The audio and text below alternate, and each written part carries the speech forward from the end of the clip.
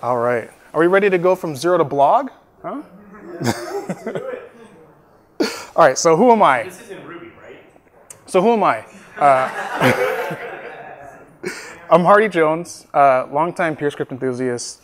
Love the community, love everybody that's in the community. I love getting to meet people, love seeing what's happening. Currently work at No Word Inc. That's us. We do education software to help people learn English better and use it more effectively. We're hiring almost all the time. We're mostly known for being an Elm shop, but we do a lot more than Elm. So we have like a couple of Elixir services. We've got a build tool that we use internally that is written in Haskell, and we'll hopefully have another Haskell server starting up pretty soon. And then we have like an 80,000 line Ruby monolith, so a little something for everybody. Sorry. I do a podcast with Brian Lonsdorf every week. It's like a 20-30 minute thing. We talk about programming stuff. We talk about non-programming stuff. If you have the time, give it a look. And that's me on Twitter. Everywhere else I'm JonesHF, but on Twitter I'm ST58, whatever. So what is Hyper? Hyper is a library or a framework that helps you write servers more correctly, better, right? So what does that mean? That means that like when you try to implement the server, you have to like send the status code, then send the headers, and then send the body, right? You can't mix it up. If you mix it up, it won't type check. It also means that you get the ability to do like type level APIs. So similar to what you get in Servant, you can describe the API as a type alias, and then you can evaluate that in different contexts. So you can evaluate it as a server on the back end. You can evaluate it as a client on the front end, or you can do both, right? So you'd have the same code running on the back and the front, and you'd have like isomorphic PureScript. Yeah? No, okay.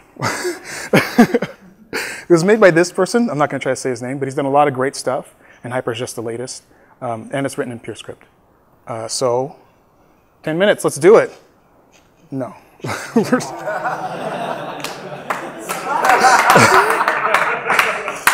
We're just going to... All right. So, where are we? Installing the dependencies, right? So what do we have for dependencies? We've just got Bower, Pulp, PureScript, normal stuff, a couple of scripts here.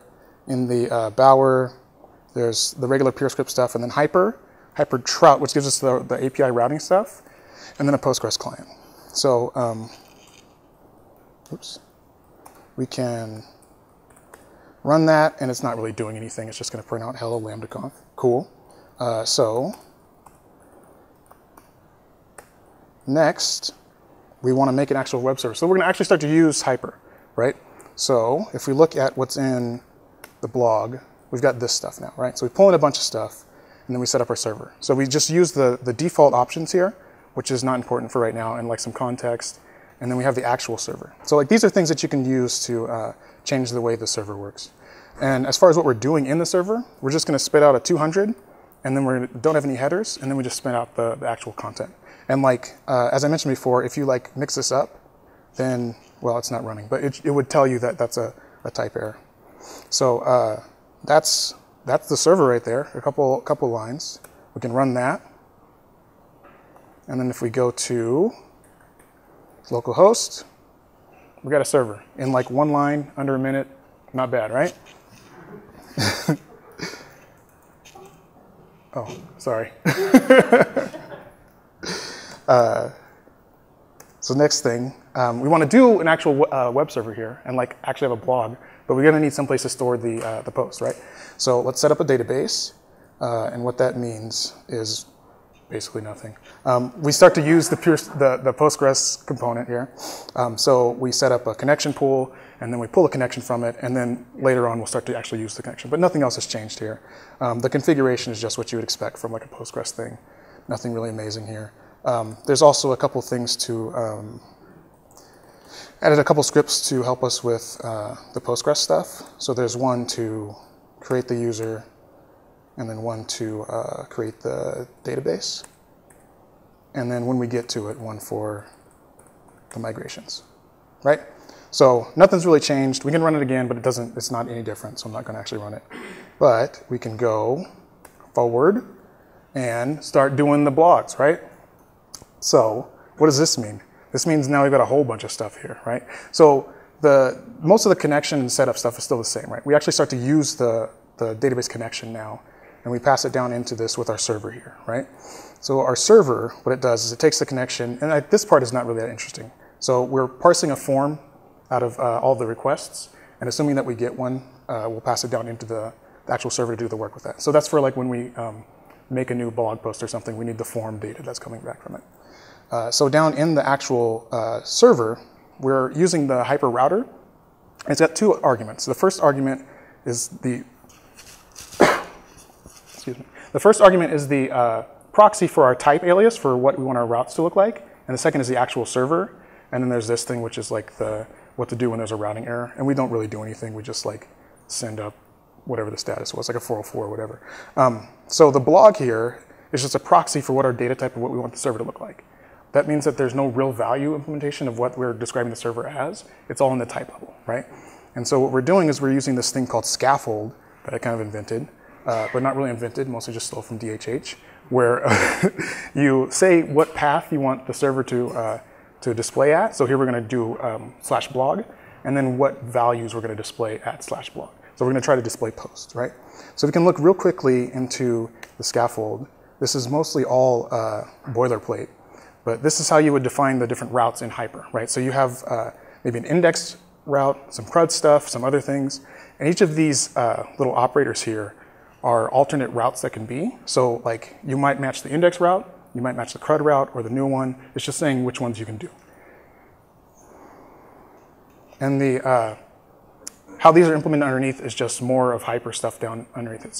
So like when we look at new, it's going to take whatever that name is. So it'd be blog and then append a new onto it. So it'd be blog/new. And you'll get that in the browser. And then similarly for all the other stuff.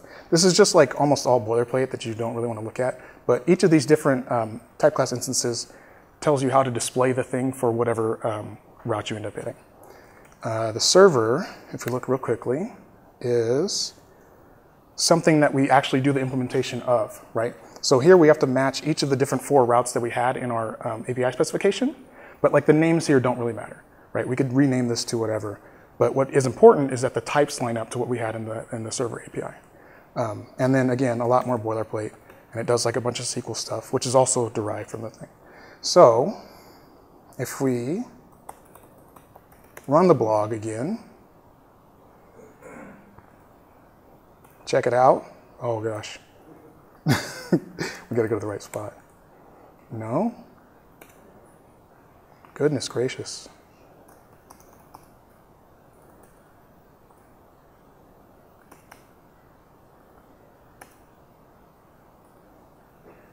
Well, sorry. That's disappointing. I'm not sure what happened there. Well, you could have done something. You could have made some posts and you could have actually used them.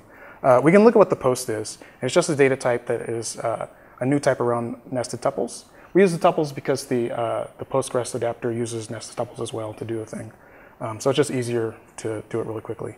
And we derive a couple instances, and then we say what to do in each of these cases, right? So when we want to show a post, we don't really do anything. We just rely on the underlying stuff. The only interesting case for posts is the plain HTML that we're trying to implement. That's pretty much it. So since that doesn't work, I'm not really sure what to do there. But let's just keep moving forward, right? We'll get there somewhere. I think I might be over on time. Hey, we got something. Okay, so this is a thing now.